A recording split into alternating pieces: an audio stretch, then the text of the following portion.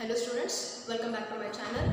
In the class 2, I have given a question why the stem has to be modified into a flower. So the answer is very simple. It is just for adaptation purpose. We have seen adaptation is one of the important property of all living organisms. Even in case of flowering plants, the stem is modified for the adaptation in order to adjust to the changing environmental condition. And in the previous class, we have discussed about the microsporogenesis in a simple manner. Let us talk about the microsporogenesis in a detailed manner. Then what is microsporogenesis? The microsporogenesis is nothing but the process of formation of microspores. The process of formation of microspores from the microspore mother cell by meiotic division within the microsporangium of the anther is called as microsporogenesis. So this is the definition that I have given in the previous class. But how the microspores will be formed? In the previous class only I told you in the young anther. When the anther is in young condition, one of the hypodermal cell is nothing but, see, this is the epidermal layer. Below the epidermis, what the layer is present, that is called as a hypodermis. Even here, one of the primary hypodermal cell. That primary hypodermal cell is called as archisporial cell. The primary hypodermal cell is called as archisporial cell. This archisporial cell, it divides mitotically. Resulting in the formation of two types of cells. One is called as primary parietal cell.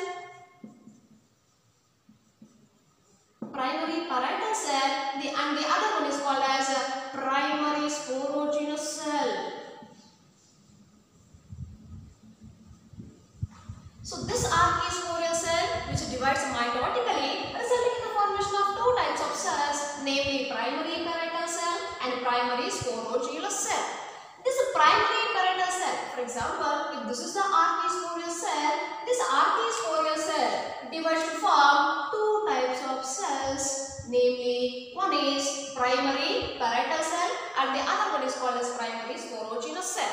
This primary parietal cell, which later develops into or gives rise to all the four layers of the anther wall.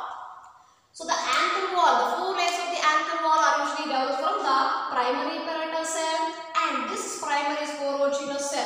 So within the microsporangium, we can find the presence of sporogenous tissue. Each sporogenous cell later develops into microspore mother cell. Each sporogenous cell develops into microspore mother cell, which can also be called as pollen mother cell. And already I told you the mother cells are usually diploid in nature. Even the microspore mother cell is also diploid in nature. And this microspore mother cell usually undergoes meiotic cell division. You know that meiotic cell division is a reductional cell division, which is usually resulting in the formation of four haploid microspores. So when this microspore mother cell undergoes meiotic division, here also it is resulting in the formation of four haploid microspores. But these four haploid microspores are arranged like a cluster. That's why it is called as a microspore tetrad. So why it is called microspore tetrad? Because all the microspores are arranged like a cluster, hence it is called as microspore tetrad. Then how these microspores, all the four microspores will be get separated? So at this time, I told you while explaining the functions of tapetum, it produces many enzymes. In that, one of the important enzyme called as kinase. Usually, these microspore tetrad, the microspores are attached together with the callose, with the presence of callose. But in order to separate the microspores, the enzyme produced by the tapetum called as kinase, it helps in dissolution of callose, which is present in between the microspores. So after the formation of microspore tetrad, the tapetum will produce a kinase enzyme. That kinase enzyme will dissolve the callose that is present between the microspores, so that all the four microspores gets separated and you cannot observe the 4 haploid microspores are formed by the meiotic cell division that is happened in the microspore mother cell. And here you can clearly understand, I told you the process of formation of microspores from microspore mother cell by meiotic cell division that takes place within the microsporangium, that is called as microsporogenesis. I think now it is clear about microsporogenesis. Later, what happened to these microspores? The microspores will later develop into pollen grains, and pollen grain is the male gametophyte, which is the first cell of gametophytic generation. So this pollen grain, we will talk about the pollen grain later. I think it is very clear about the microsporogenesis, the process of formation of microspores. Then how these microspores gets developed into pollen grain? See, in this microspore, you should remember these are haploid microspores which contain haploid nucleus. And each microspore which contain nucleus along with cytoplasm, and cytoplasm is surrounded by a prominent plasma membrane. Outside the plasma membrane, the pollen grain will secrete 3 important layers which are called as exine and intine. So then only it is called as a pollen grain.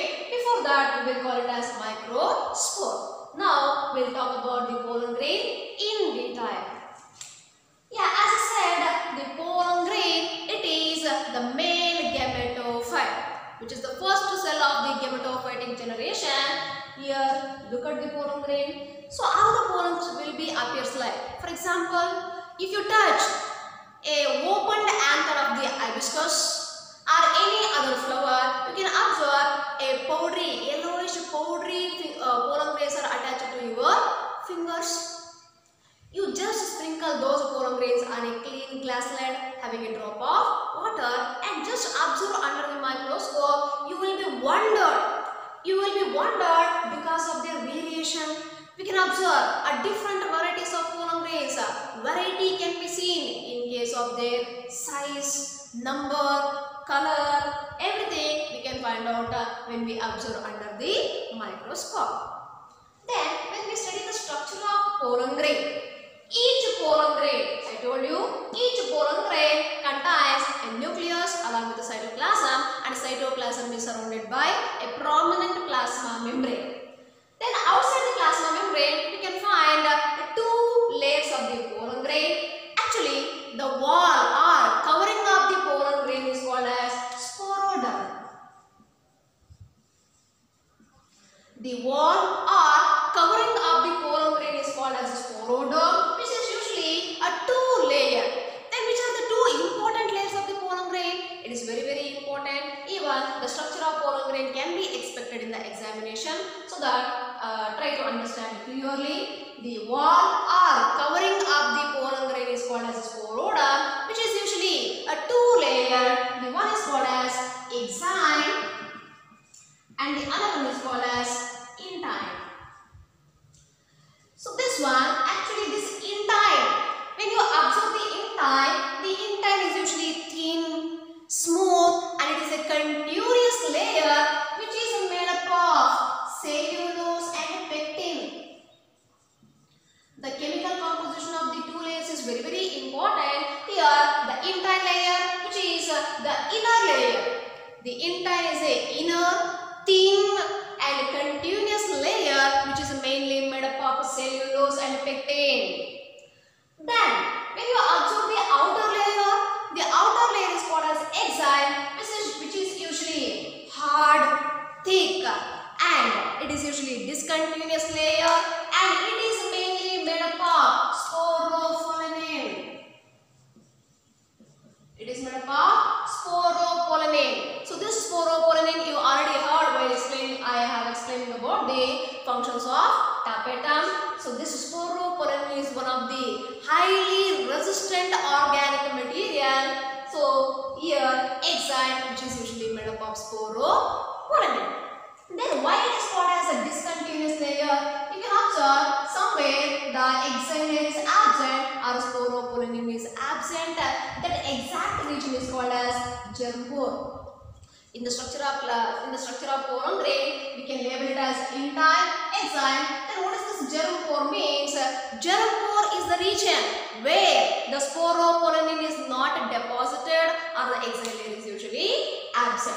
And you should remember, exile is made up of a highly resistant organic material called as sporopollen. Then why it is called as a highly resistant? Do you know this sporopollen can withstand high temperature, acidic conditions and even alkaline conditions. And another important thing, no enzyme can degrade this sporopollen. Till now, there is no enzyme which can able to degrade the sporopollen. Such a highly resistant organic material which is called sporopollen, and only exile is made up of sporopollen, whereas the intine is made up of cellulose and pectin.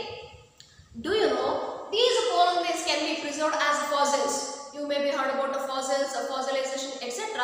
So these can be preserved for several years together, mainly because of the highly resistant organic material called as sporopollen. So this is the structure of the pollen grain. So this is usually called as one-celled pollen grain because you can observe only one cell, which is the male gametophyte or pollen grain. I will repeat a few points of this pollen grain. Pollen grain usually contains nucleus, cytoplasm, which is surrounded by a plasma membrane. Then outside the plasma membrane, there are two important layers. The inner layer is called as intine, which is a thin, smooth and continuous layer mainly made up of cellulose and pectin. Then the outer layer is very hard and thick. It is made up of a sporopollen, one of the important highly resistant organic material called as sporopollen. Why it is highly resistant? Because it can withstand high temperature, acidic conditions, alkaline conditions, and no enzyme can degrade this sporopollen. And this pollen grain, when the anther gets matured,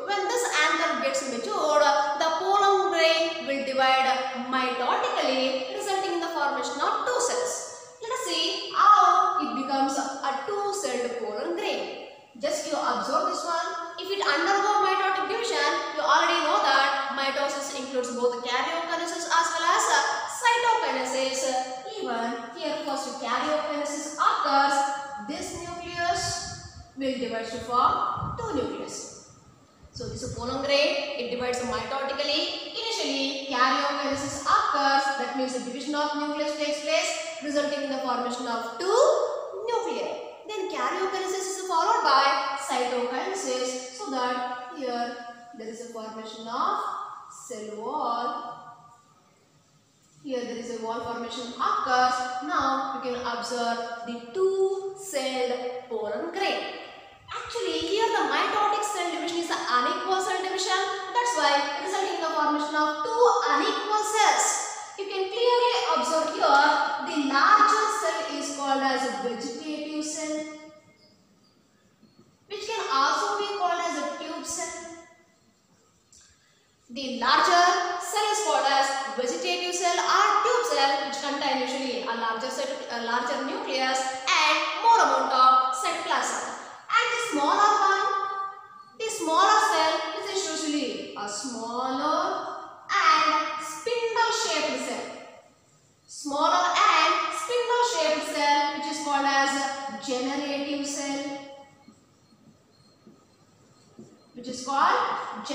cell. So the larger cell is called as a vegetative cell, can also be called as a tube cell, and this smaller spindle-shaped cell is called as generative cell. Even the generative cell also contains a nucleus as well as a more amount of cytoplasm. So now it is called as a two-celled pollen grain. In most of the angiosperms, about 60% of the angiosperms, these pollen grains will be shed at two-cell stage. I mean to say, in this stage only, the pollen grains will be shed.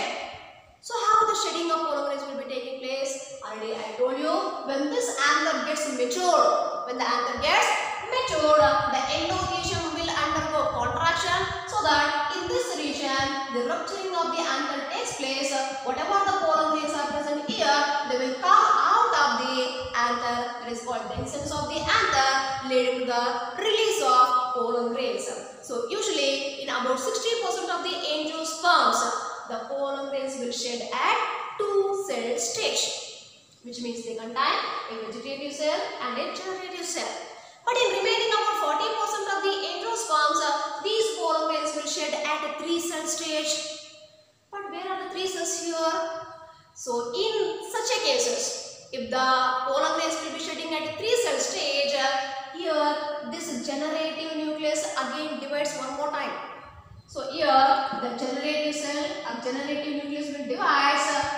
For example, so this is the generative cell and the generative nucleus. So this generative nucleus divides, resulting in the formation of two nucleus again, which are surrounded by cytoplasm, so that resulting in the formation of two male gametes.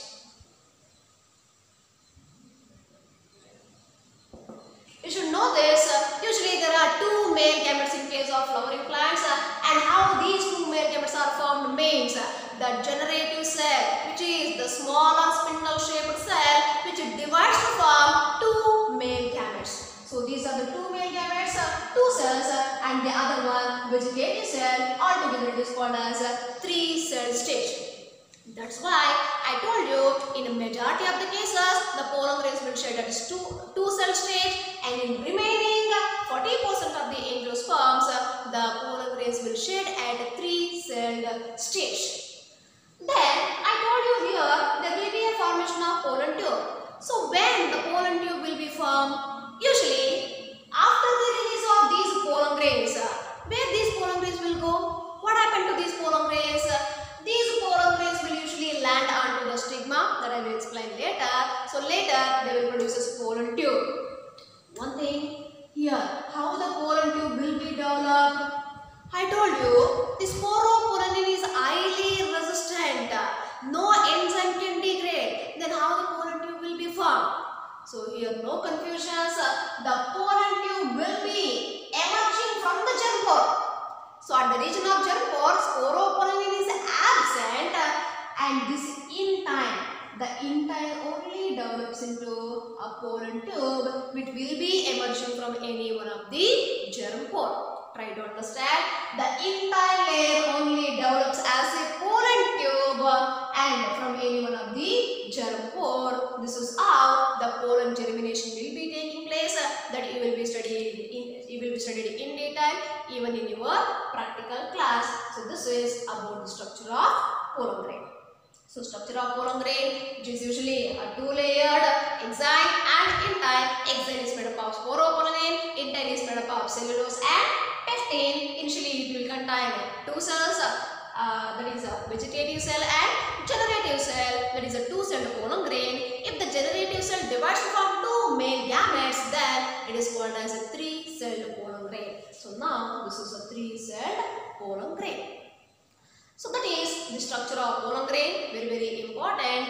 In the next class we will talk about